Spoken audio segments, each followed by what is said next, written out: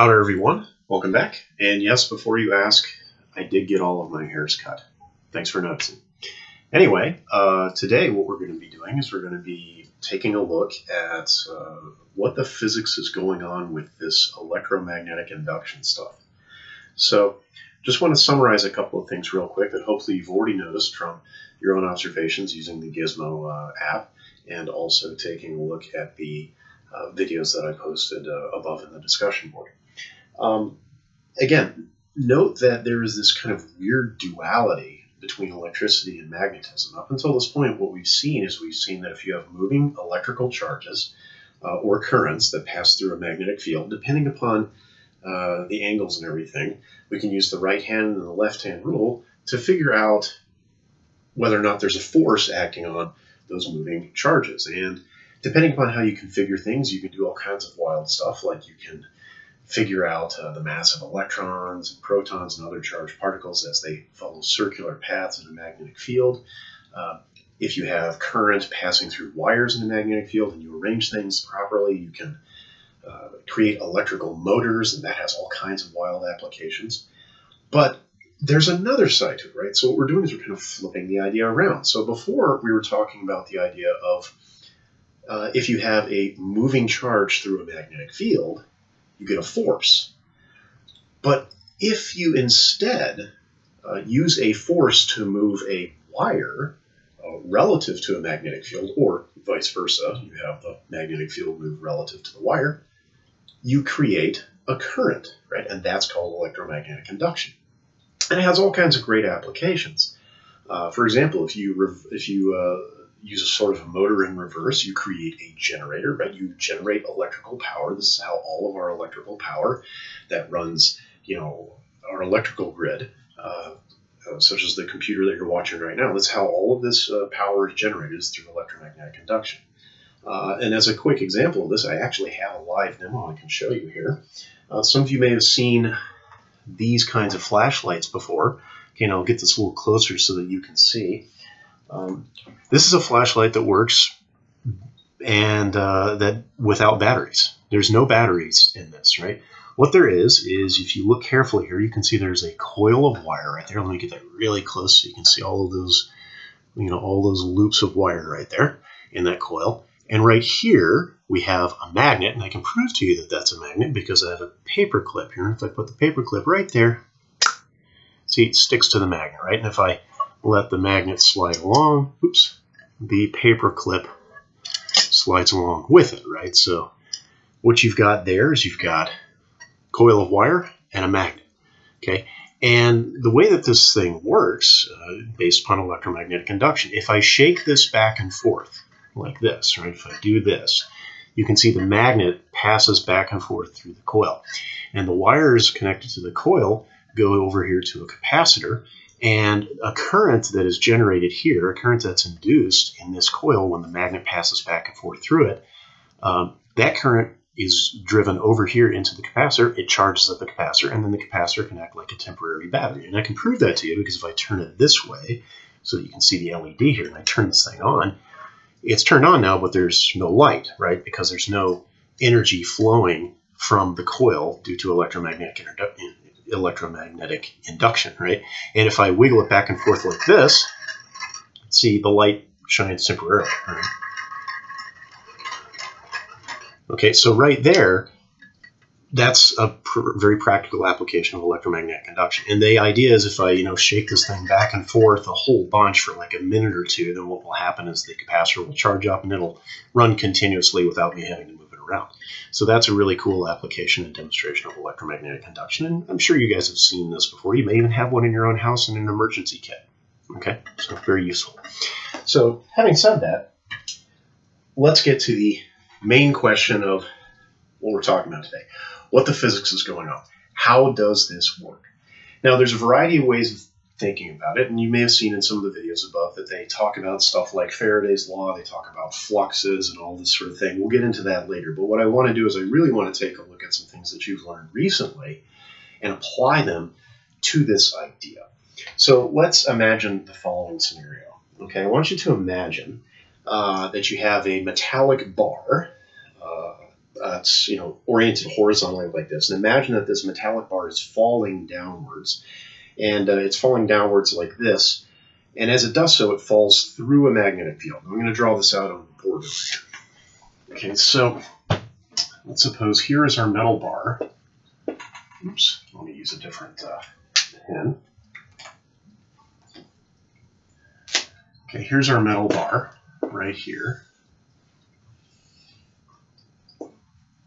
And let's suppose the metal bar is falling straight down like this, and we're going to assume it stays horizontally like that. Okay, and so it's falling with a velocity v, like so. And let's suppose that this entire region here is filled up with a magnetic field, and that magnetic field is going into the screen, away from you, right? And so remember, that is indicated by a circle with an X. Okay, so we've got our magnetic field here. And remember, the symbol that we use to represent magnetic field is a capital B vector. Okay, so that's the situation. Now, let's assume that we're talking about an electron inside of this metal bar. Now, when the metal bar falls, right, when the metal bar drops, it's not like the metal bar drops and then leaves a cloud of electrons behind, right? That doesn't make any sense.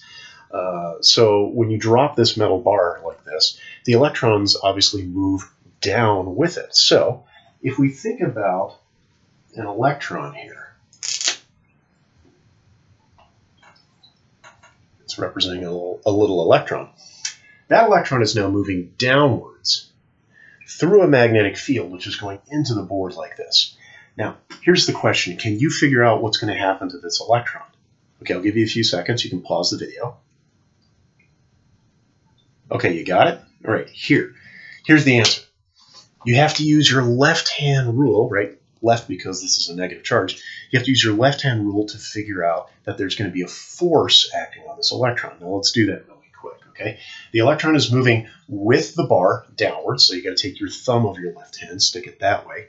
Remember, your fingers represent the magnetic field, so your fingers have to point in this way. Okay, so we have to twist our hand like so. Okay, and which way does your palm face? Palm faces in this direction. Okay, so what ends up happening is there is a force which pushes on the electron in this direction. Put a little F there for force. And so what's the result of this? The result is that the electrons in the bar, as long as the bar is falling through the magnetic field, the electrons in the bar are pushed in this direction. So the bar polarizes electrically. So what will happen is, as long as the bar is moving, this end of the bar will become negatively charged. And of course, all of the electrons were driven in this direction, so that leaves behind over here a whole bunch of positive charge.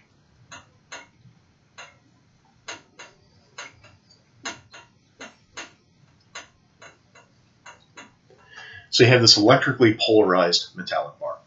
Now, the thing that's really cool about this is something that happens with all conducting materials when they pass through a magnetic field, just to varying degrees. Like, for example, an airplane, right? You may have heard that airplanes get hit by lightning pretty often. That's why there has to be a Faraday cage built into the structure of the airplane to protect everybody and the electronics and stuff inside. Well, on average, your average airplane gets hit by lightning. And when I say airplane, I mean like commercial airliner. Gets hit by lightning probably 2 or 3 times a year. One of the reasons why they get hit by lightning so often is because of this, right? Because the body of the airplane is made of metal. And then the airplane is flying along. And what's it doing? It's flying through the Earth's magnetic field. So when this airplane flies through the Earth's magnetic field, it polarizes electrically in this manner for the reasons we mentioned. And I think if you think about this, if you imagine one wingtip of the airplane is negatively charged while the opposite wingtip is positively charged, can you see how that would create a lightning strike? Okay, so there you go. Now, this is the first step, right? We still haven't figured out what's going on with current flow, right? Like what you saw with the flashlight and in the other examples in the other videos. How does this lead to a current flow? Well, let's let's kind of revisit the falling bar, right? In reality, if you drop this bar, it would probably wobble like that as it fell. So let's make sure it doesn't wobble like this as it falls. We want it to fall nice and smooth, right? So the bar stays parallel to the ground as it falls. So let's suppose what we do is to ensure that it falls in that manner, let's suppose that what we do is we add on a couple of rails here, right? So we put a couple of little connectors on each end of the bar, like right here and right over here. And then we have a couple of little metallic rails that go like this. Go like this. And then what we do is at the bottom here, we connect these two rails together, like so. Okay, now this is a very important development, because what we see here is we now have a loop, a conducting loop, okay, or a closed circuit, a closed electrical circuit. And so let's think about this now, right? So the bar is falling through this magnetic field. The resulting force from the left-hand rule pushes the electrons in the bar this way. The bar polarizes. Now you get a big pile of electrons right here. But these electrons don't want to be here. Where do the electrons want to be? Well, they want to be back over here where the positive charges are, right? That's where the party is. But can these electrons move this way through the bar to get over there? Well, no, because there's a force pushing them this way. Remember, as long as this bar is moving down, this force is going to shove electrons over here. So if the electrons want to be where the positive charges are, but they can't go this way, what's their only option? See if you can get it. Right. They have to go all the way around like this.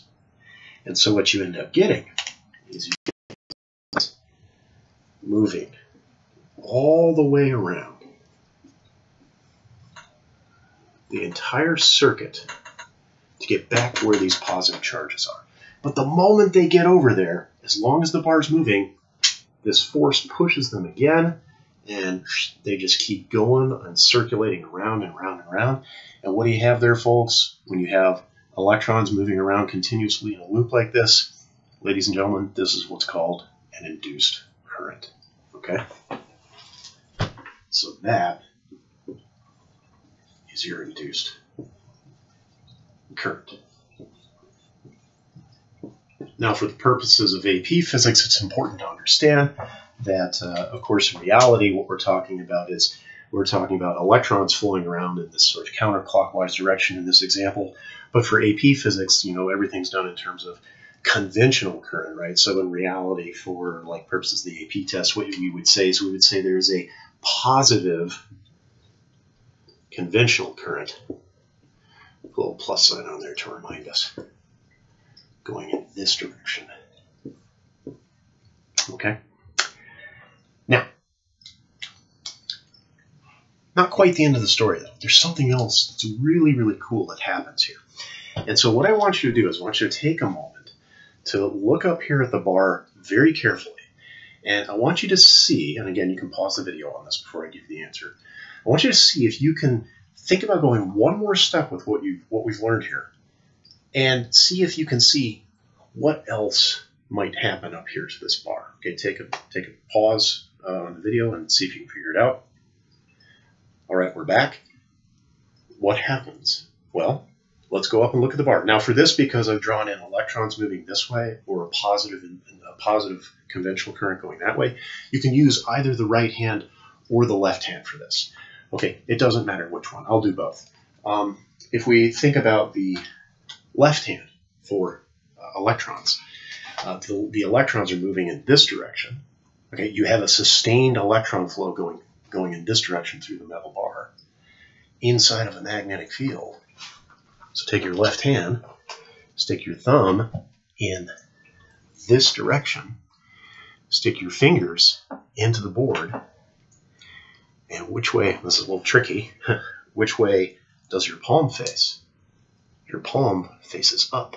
You can do this with the right hand as well for the positive conventional current. Positive conventional current goes that way.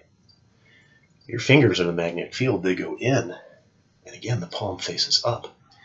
So there's a force that acts on the metal bar going which way? Upwards. And we call that a magnetic braking force. And the reason why it's called a braking force is because that force is in the opposite direction from the velocity of the bar. So you have this upward force here.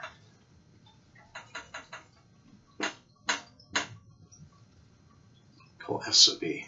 That is a braking force. It's called braking because it acts like, well, brakes on a car, right? What it's going to do is it's going to act in the opposite direction from the velocity, and that's going to serve to slow the bar down, right? So what's going to happen is, as the bar falls, it's going to slow down. So you've got all these wild things happening, right? You've got the induced current in the first place, but then that current interacting with the magnetic field, which generated the current in the first place, interacts again, and you get this braking force. Now, after this video, right, if you continue looking down through the discussion board post, you'll see there's a whole bunch of other videos that I want you to watch that show you a lot of really wild examples of this magnetic braking. And there are some interesting applications of that too.